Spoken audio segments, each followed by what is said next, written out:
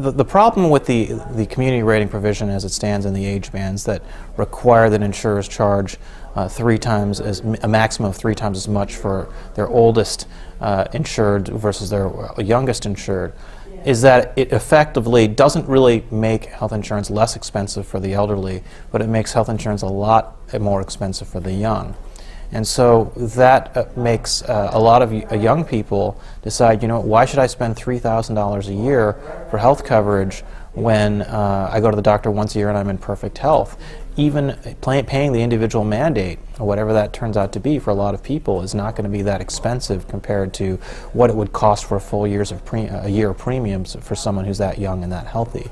So if you really want to expand coverage, you have to remember that the vast majority of people who are uninsured are young. And you should really be trying to cater to those individuals. And so expanding the age band, the effect of that would be, I think, to expand coverage, because it would make the cost of those plans a lot less expensive for a lot of the people today who are just entering the workforce, who either unemployed or having a tough time finding a job or have a job that doesn't offer health benefits. Those are people who particularly need to get coverage. And the community rating age band, which was only installed at the behest of the AARP, it was not some sort of fundamental, untouchable political principle in the law.